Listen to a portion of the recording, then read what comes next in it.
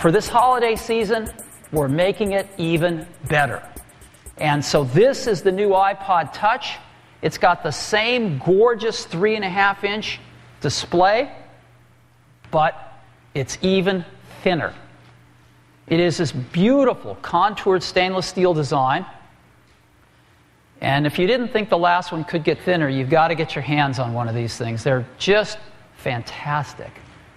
And there's the bottom right there, the 30-pin connector.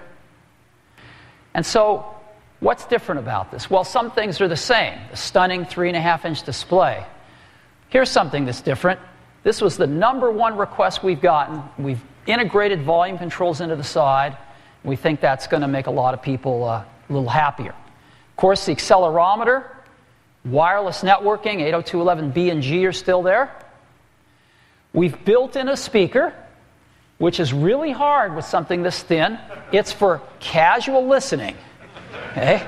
This is not for audiophiles, but it's really nice to have it. Genius playlist creation right on the iPod Touch, and of course the App Store built in. So let's take a look at some of these things. We've enhanced the user interface a little bit. It's a little nicer to scroll through lists of songs, better artwork on albums and videos. Of course, it's still great to watch video on the iPod Touch. A little better for audiobooks.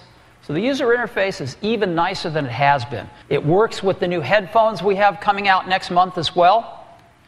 And the battery life is just astounding. 36 hours of music and 6 hours of video, all on this really thin iPod Touch. And environmentally, the checklist looks a lot like the Nano.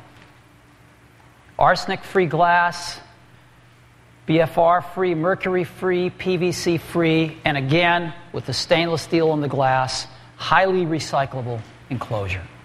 So we're really pleased with that. So the new iPod Touch, it's got millions of songs that you can buy for it, thousands of Hollywood movies, and now hundreds of games. This is the funnest iPod ever. And we think people are going to really love it.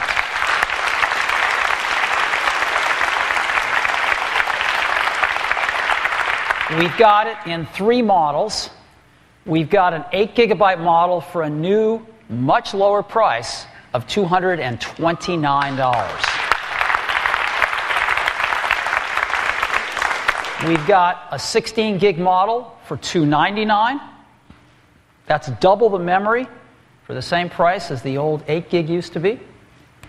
And a 32-gigabyte for $399. And all 3 of these models are available starting today.